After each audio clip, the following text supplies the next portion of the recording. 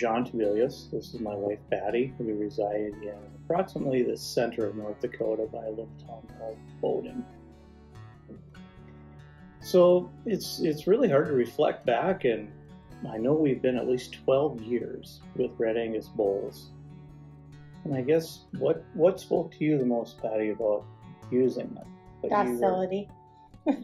Docility would be an absolute major factor. I would have to say my first word is predictability. Due to the fact of all the testing and all the DNA and everything that's been done in this breed, it just seems as though they've been first on total herd reporting.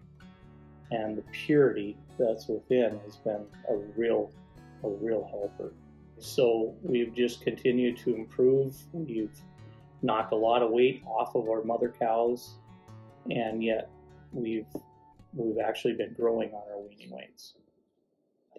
And since we've done this, both in finally learning how to choose bulls correctly and doing a good job with that, DNA testing, running through the Red Navigator, and just paying attention to paperwork, and the best record keeper I have is right here beside me, actually. So if you're going to do the data, you need to get everything out of it you can, and I don't feel that we are, but we're close enough to definitely keep doing it. So in 12 years, it's been quite a great run that way, and look forward to the next, 30? Yes, 35, 45. 40 years? Yes, 45. something like that, right.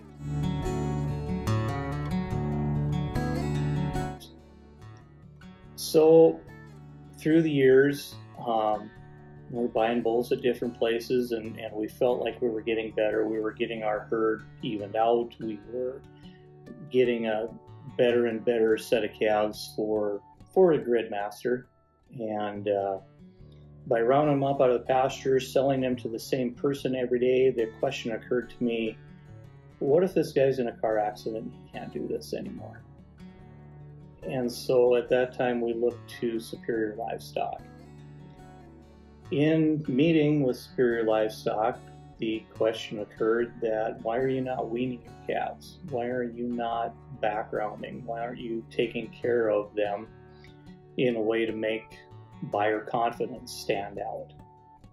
And that was a good question. Why weren't we doing that? Well, that was very easy. We didn't have any facilities. So we turned to a feedlot 30 miles away from here, and had a really good experience that first year. But what we saw was that our genetics were working, and our cattle would gain very well for us in 45 days. So then from there we progressed and felt comfortable starting to use the FCC tag. And that definitely got the market's attention on Superior Livestock.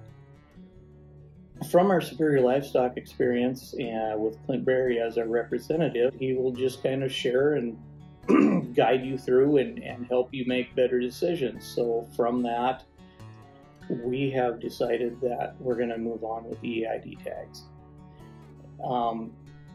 The EID tags have been around for over 10 years. They are gaining technology, they're improving, they're getting better. And in the future, we're going to see some really great things happen for those EID tags. And the number one reason is placement in the ear, and they're not going to get lost. So the next guy that buys your calves has a far, far better chance of each calf qualifying at the end of the day for their agent source verification. So I just expect a lot better with the EID. And the traceability, I look forward to the traceability. I want people to know where this came from. Yeah. And I think that it's what the buyers want, what the consumers want. They want to know where those cattle are born, raised, fed, and how they're taken care of. I think that's the next step. So by having the FCC FCCP program at the present time that just takes all thoughts and questions away, and they can know what they have. And it's that we are genuine. I mean, we build everything by reputation, and we need that to be very genuine. right. And it's not any more expensive than buying a tag at the store and putting it in your calf.